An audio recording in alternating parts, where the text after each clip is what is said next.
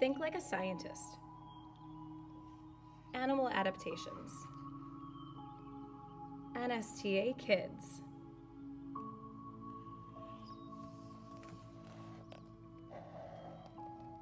Adaptations. Adaptations are changes that happen over a long period of time in body structures of animals and plants. These changes help the animals and plants survive. The leaf-tailed gecko blends into its environment of dead leaves. This protects it from being found. Can you see how its tail has the color and shape of a dead leaf? Physical adaptations such as color and shape help animals survive in different environments. Charles Darwin was a naturalist who studied adaptations. He lived in the 1800s.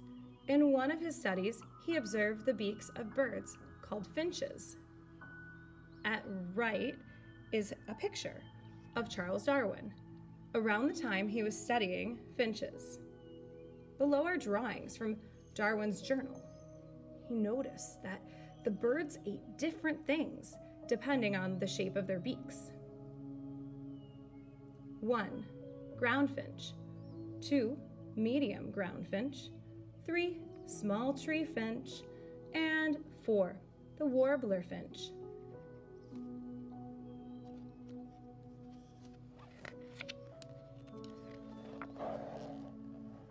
The ground finch is the largest of Darwin's finches. It eats on the ground. Since it has such a large, strong beak, it can eat harder things, like the seeds pictured here. This medium ground finch, it also eats on the ground. Its beak is large enough to eat seeds, but it can also eat flowers, buds, and occasionally insects. Some of these finches eat insects and some eat plants. This is the small tree finch, since it has a smaller beak and eats small insects like ants, crickets, and cockroaches. And then this is the warbler finch. It uses its long, skinny beak to probe within bark and vegetation, looking for spiders and insects.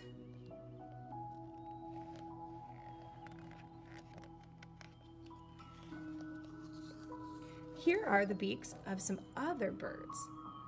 Look closely at the beaks. Do you notice how they are different? Tearing. This type of beak is like a hook. It allows a bird to grip and tear meat into smaller bites. Probing. This type of beak is like a drill. It allows a bird to get to food in hard-to-reach places. Cracking. This type of beak is thick and strong. It allows a bird to break hard food. Scooping. This type of beak is like a net. It allows a bird to scoop fish out of water. Look at the beaks of the hawk, woodpecker, and cardinal and pelican. 2 of them have beaks similar to the finches. Can you pick which ones? What do you think they eat?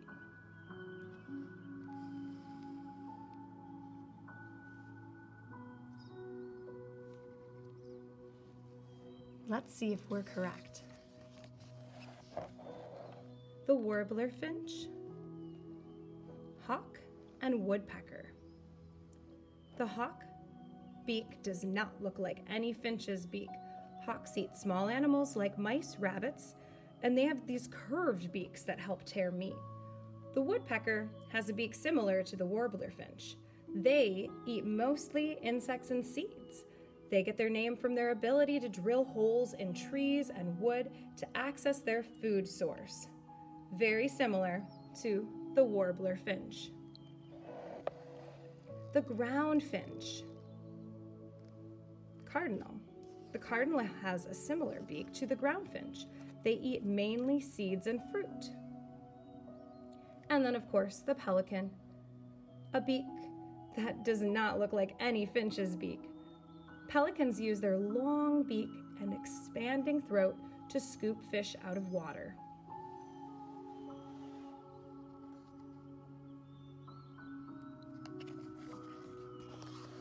Ooh, not a bird. How do teeth help animals eat? Look at the mouths of these animals. What do you think they eat? The lion. Horse. A lion eats meat. The sharp canines and incisors are used for tearing the meat into bites that can swallow. Canines, incisors.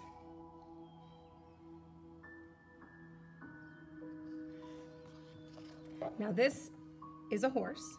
It eats grass and other plant materials. Its incisors are used for cutting plant material, and it has molars for grinding. Incisors, canines, molars. Some adaptations help animals move better in the places where they live. In what environment would you expect to see a foot like this, and why?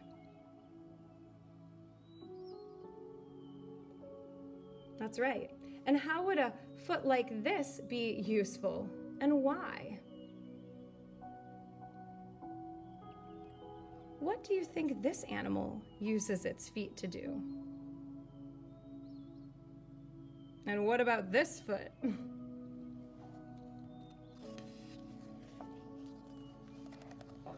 Did you say a water environment like a lake, pond, or river? That's right, ducks have webbed feet to help them swim. Now goats, they have hooves to help them walk on rocky ground. Hooves help goats keep their balance and protect their feet on rocky ground.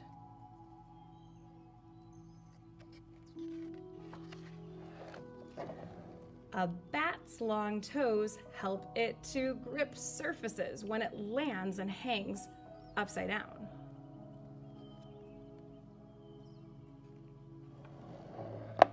The elephant is a heavy animal, so having broad feet helps distribute its weight evenly.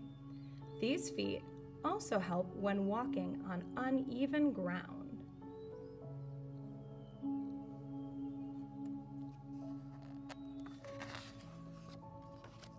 An elephant's color is also an adaptation. It helps elephants blend into its environment.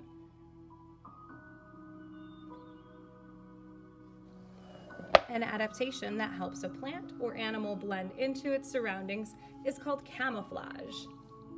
Many types of animals use color and shape to help camouflage themselves. Can you think of some animals that use camouflage?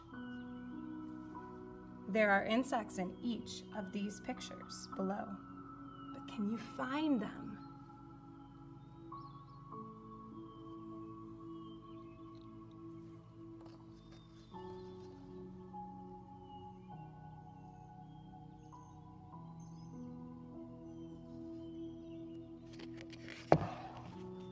This orange-winged grasshopper is hiding among sand and pine needles to avoid being eaten.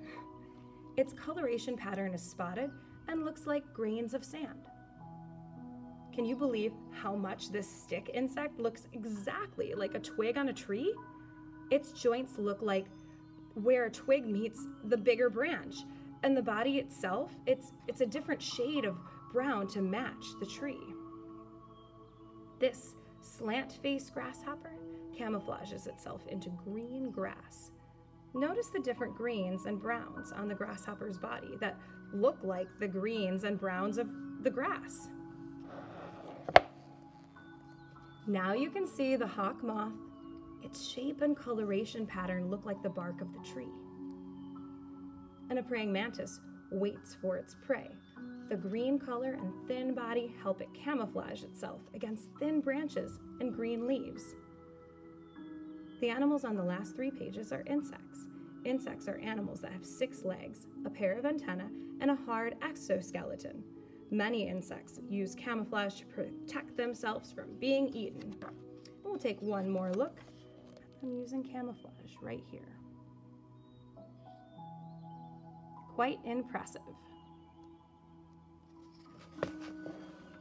These other animals use camouflage too. Try to find them.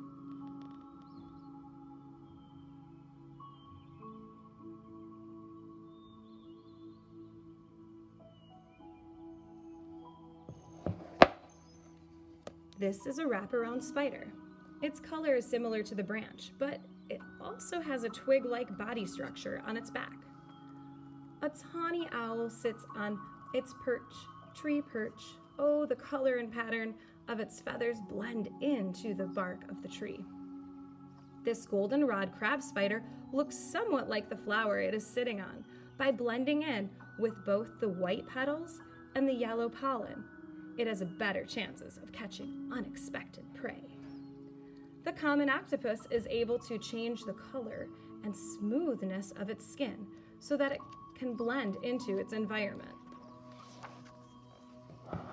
The mossy frog is named after its method for camouflaging itself against moss. This bird is a long-tailed nightjar. It almost can't even be seen on the ground, covered with dead leaves. These are white-tailed deer. There is one still hidden on the right. This wolf's fur looks a lot like the grass it is lying in. This will help it keep hidden. And this red sea walkman, spiny devilfish, can not only hide on the gravelly seafloor, but it also has sharp spines along its back that contain toxic venom. Don't accidentally step on them. Ooh. Some adaptations protect animals from being eaten. Some adaptations help animals hunt. Predators hunt for food. They eat prey. This armadillo has hard armor for protection. The armadillo can roll up, protecting the soft parts of its body with the armor so that it is not eaten by a predator. Porcupines have sharp quills. Ooh, that will hurt anything it tries to eat. If armadillos and porcupines did not have these protections, they would more easily become prey for hungry predators.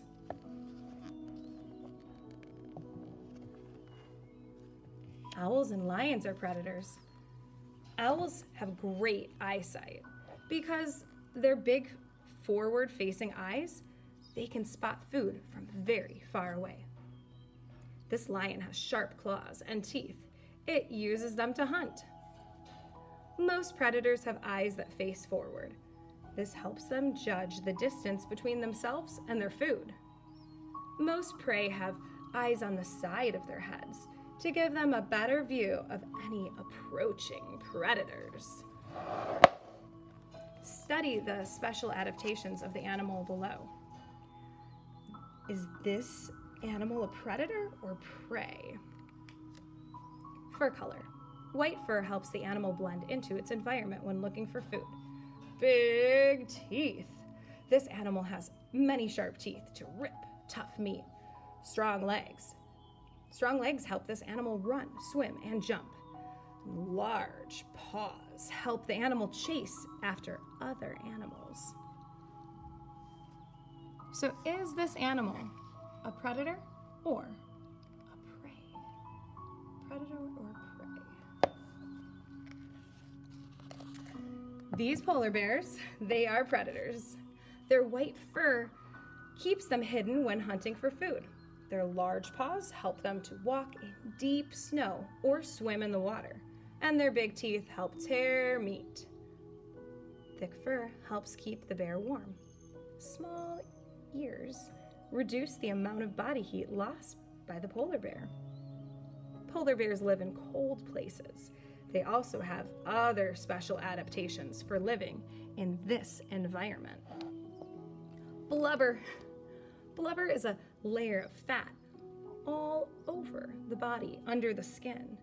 Blubber keeps the polar bear warm. Blubber can be used for energy when the bear cannot find anything to eat.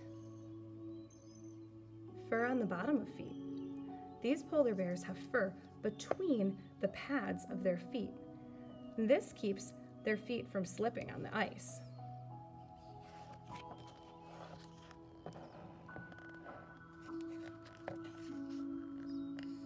Large ears. Its big ears help it cool down. Heat can escape through these ears, and the fur on the bottom of these feet, this rabbit's feet, help it also from slipping, but protect its feet from the hot sand as well. And that small nose prevents too much water loss. If you have ever felt a dog or cat's nose, you may know it feels wet. The cottontail cannot lose too much water since it lives in the desert, so it has a very small nose. Now this type of rabbit, this animal sleeps during the day, and it's awake at night. Every now and then it can be seen in the daytime. Is this rabbit a predator or prey?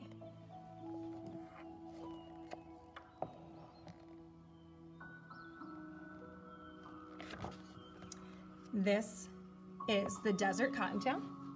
It lives in the desert, and it's prey to larger animals like coyotes and hawks. Most deserts are hot and dry during the day, so this rabbit also has other special adaptations for its environment. The large ears help the rabbit hear better. Since their ears can swivel, rabbits can hear other animals coming from different directions. And the eyes on the side of its head, that allow it to see things coming from the side and from behind. And the fur color, of course, helps the rabbit hide from other animals by blending into its environment. And those strong legs, they help it run and jump to escape. This is a rattlesnake. Is it a predator or a prey? And what evidence do you have for your choice? Look at its color. Do you think it lives in a hot, rocky environment or a cold, snowy environment? Look at the color and pattern. Brown color and pattern help it blend into its environment. And we know this because the color blends in with the brown and tan rocks and sand. Ooh, and the fangs with the venom. Its fangs and venom help it capture food and attack things that could hurt it. And the tail rattle. The rattlesnake has hard segments on its tail that make noise. This noise happens when it shakes.